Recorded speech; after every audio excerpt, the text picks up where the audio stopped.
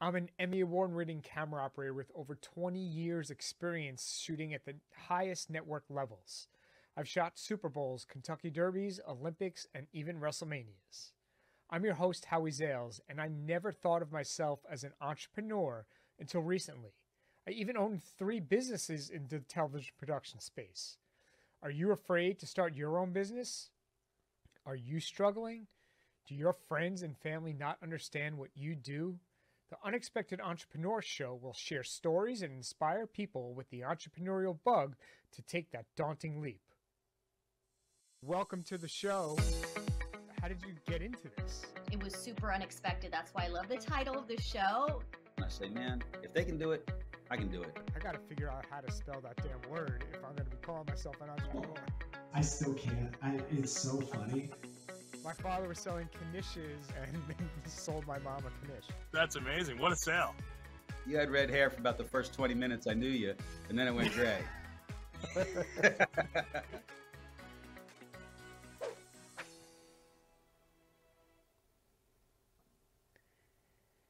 Hey everybody, welcome to the Unexpected Entrepreneur Show. Hope you're doing well. Today's guest is a designer, a marketer, an author, speaker, podcaster, and the chief lizard at her company, Neon Lizard Creative. Welcome to the show, Rebecca. Thank you. I'm really excited. How are you? I'm doing great. I've been crazy busy and excited to start 2022. Let's make a difference. Absolutely, absolutely. Super grateful that you were able to take the time out of your busy schedule to talk to us.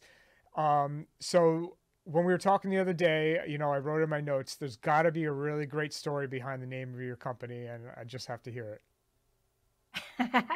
Well, I don't know if you remember. I guess the name of the company came from the fact that I can do all sorts of different kinds of design. I went through so many years of designing, and I worked for sign companies and art places and corporations and agencies. And at one point I realized I was kind of a chameleon of design. I could design anything. And when I tried to do the name chameleon, it just is too hard to say. And I don't think I could spell it, kind of like on your preview there. So I decided to go with lizard and do Neon Lizard. And it's stuck with us and been doing it for 30 years. That's amazing. So have you ever had a real full-time job? Have you been an entrepreneur since the beginning? Tell us.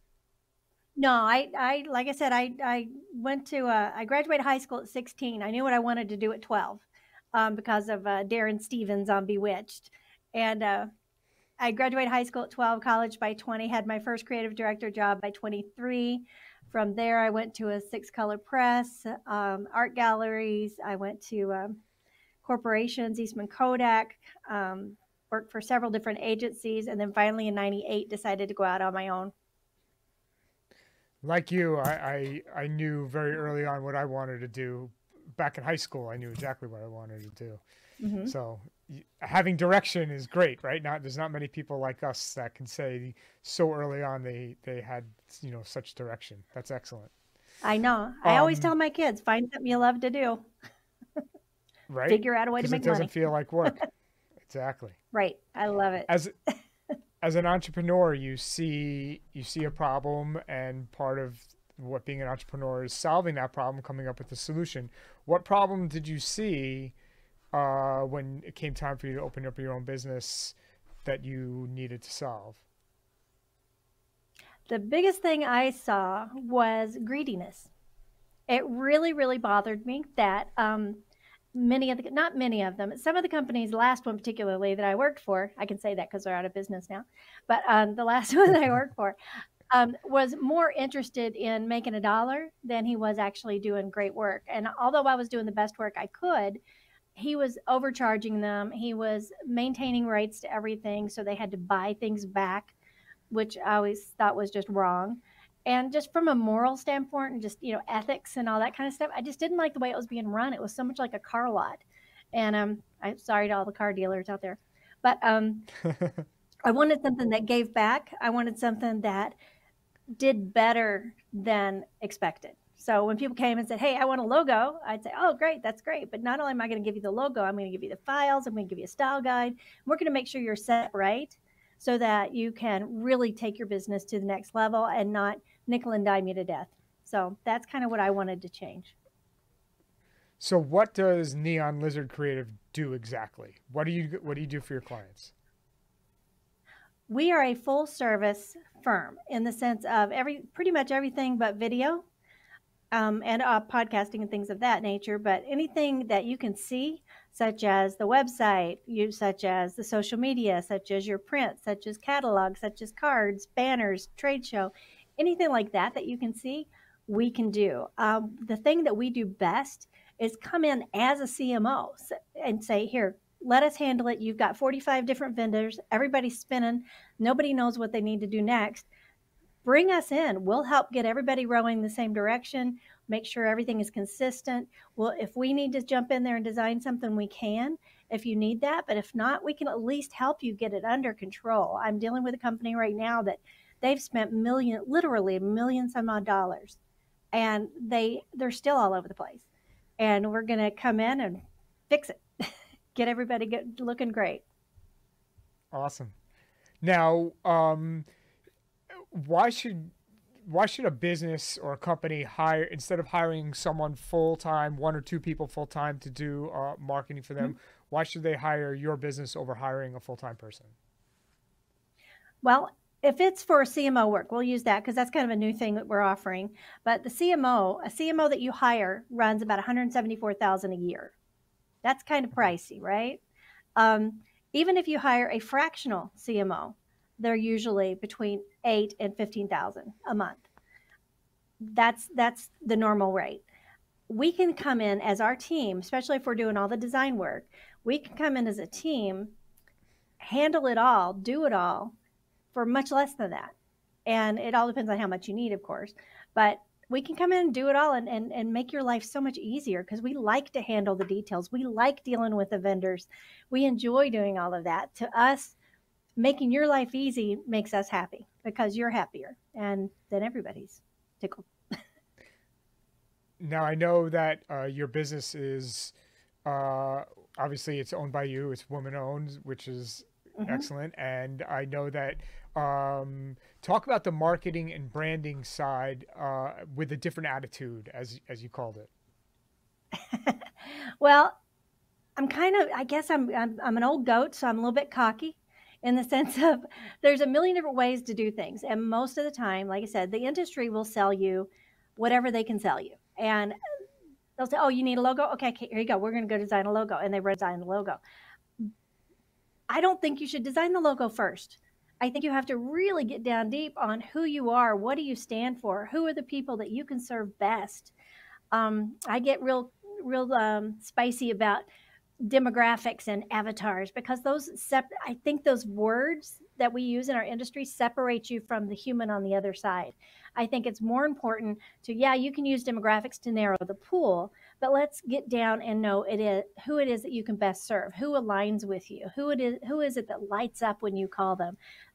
That's somebody you're going to go extra hard to make sure they're happy. So that's the client you can best serve. So I believe that you've got to define who you are, what you offer, who the client you can best serve is, what it is that you do that is going to rock their world, and get all that figured out first. You got to know where they hang out, do all that stuff, because again, most companies design the logo for the person that hired them. And that sounds like, oh, that makes sense, right? But no, really, you should design for that client's client, that they will be attracted to your client because of how you've designed it, not just that Joe, the CEO, liked it. Does that make sense? Okay, Great so advice. when you Great design advice. for the client, that is how a designer should work. And I don't know anybody that does that but us, personally. But that's how I think you got to start out. Get your messaging, everything down first. Then you start designing for that client's client. So you have two people to research. And then once you get that done, you create that brand and create all the brand visuals to make sure everything is consistent from your website to your social media to everything. So visually you're consistent, verbally you're consistent, your salespeople are saying all the same things. that you're also answering the phone correctly in the way that represents your business. We call it living the brand style. When you are a brand, I believe that you should have values that you champion as a business. And when you champion those brands, you need to walk the walk, not just talk the talk. So I'm a big believer that you need to do that in order for your brand to be authentic, for people to resonate with it, and to draw the kind of people that you want to you. Does that make sense? Well, you've just given, I can't even say how much advice you've just given. And your perfect segue to my next question is how to go about creating a brand. What advice would you give to someone just starting out a business or themselves in creating a brand? Well, first, I'd say call me, but I'm a little selfish. Right. No, what I usually say to do, and I've got my book coming out pretty soon. We'll talk about that, I'm sure, in a little bit. Yeah. But we basically start out saying, get that message down, know who you are. I have 6 points that I tell people to do. The first one is, let me get back here. I know this all by heart. I don't know why I'm doing it, but so finding out your why, knowing your why, just like, Simon Sinek says, going deeper than just your surface why, but going deeper, because like mine was kind of odd in the sense of I thought, oh, I just love to design, right? Well, actually what it ended up being, once I dug deeper and deeper and deeper, it's like, why do I want that? Why is that important? Why do I not feel like I'm, getting everything I want? I realized that I wanted to make people happy because it made me feel worthy. That was kind of a shocker because I didn't really want to be that vulnerable about things. But when I discovered that, it was like, wow, that makes sense why I take, work myself to death to make that other person happy. So when you get down to those deeper levels, then you're able to manage your messaging. And when your messaging is done, then you're able to really speak to people in that vulnerable fashion. You're able to do it correctly. I have a story, if I can kind of jump in there and tell it, if you don't mind. It's a story. It's a story I call my grandma's rolls. And my grandma was the sweetest little thing. She's a little gray-haired, sweet pea. I just love her to death. And I'm gonna look it up so I don't forget anything on it because it's such a great little story. There it is. Okay. She lived with us. She lived in our basement. My parents had redesigned our entire basement into a beautiful apartment for her. And they put this big round counter around it. And every day I'd come home from school, I'd slide down the spiral staircase and run and hang out with her after school. And oftentimes she was baking, and she always made these rolls. And these rolls made Olive Garden look like bricks. They were just so incredible. They were so soft and they were so wonderful. And every single time they were wonderful. She was just like the soup Nazi from Seinfeld about her rolls. She was so strict about how she made them to make sure that they turned out perfect every time. And so I tell people that's what you need to do for your brand as well, is that you follow a specific recipe, because a brand in and of itself is okay. It's great. It's important. It is the basis on which everything else rotates, but it needs to evoke the emotion of the people that you're talking to. So a brand needs to evoke emotion. And I'm using the parallel of following that recipe so that you build a brand that evokes emotion. Because when you have that strength of emotion of your brand, then when you take a piece part and you put that out into the world, and I call this the breadcrumb trail. So you put that little piece out there and you market it, and then you put another piece. People consume it and they want more, and they consume that and they want more. So it goes through, and you have the breadcrumb trail that takes them where you want them to go. So the brand is there to evoke emotion. It's more than just a logo. It is the persona of your entire business, your values, and your goals. And you evoke that emotion, and your marketing is the breadcrumb trail that leads people where you want them to go. If your brand sucks, your marketing will not be near as powerful. Does that make sense? Okay, so that's my grandma's roll thing. And then we follow that up with learning how to love on your clients in a way that Mhm. they want to be, they're just advocates. They're so, so loyal. So you take this wonderful brand, your wonderful purpose, your incredible gift to them, right?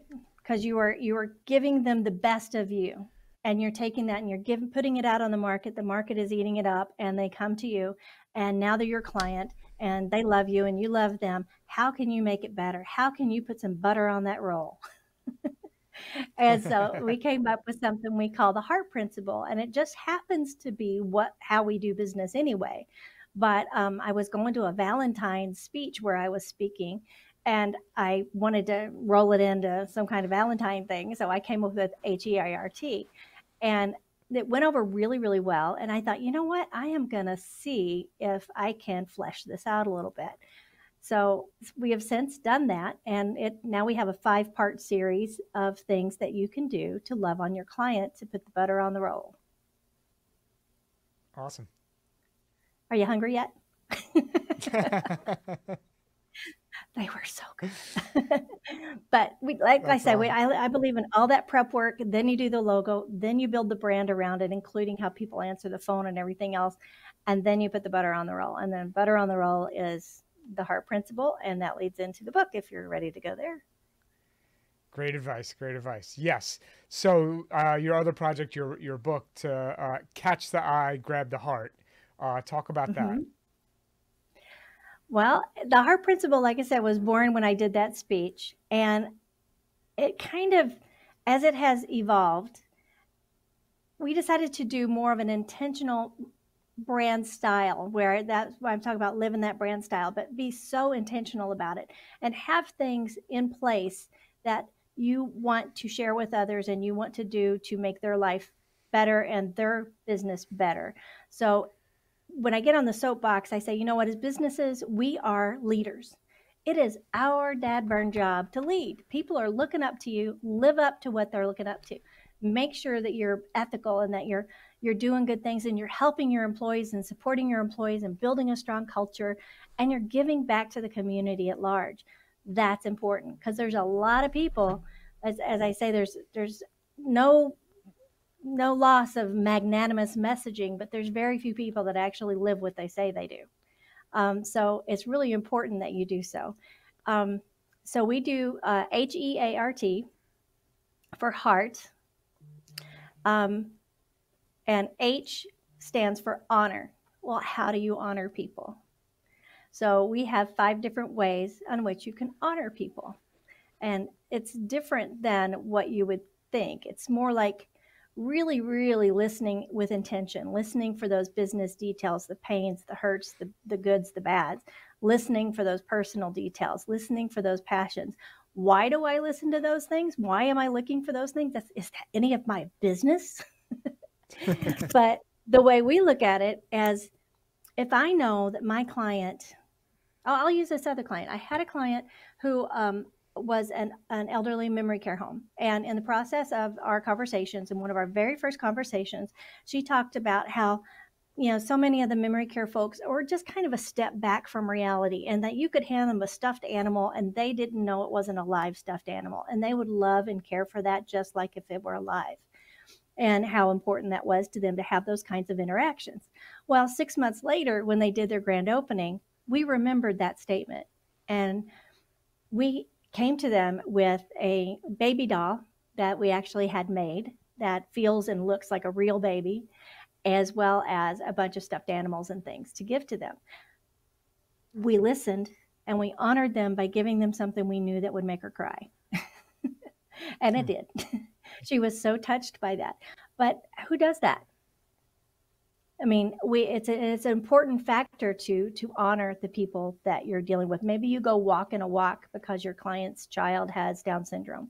Maybe you send a meal over to their offices because they got hit by a tornado, or something happened, or everybody's been sick. Just different things that you can do to honor and love on them, just to let them know that you respect them and you're glad they're in your life. Does that make amazing? I kind of click like that makes sense. So that's one honor. Yeah. There's several other ones. I won't go through all of them because that's why you can read the book.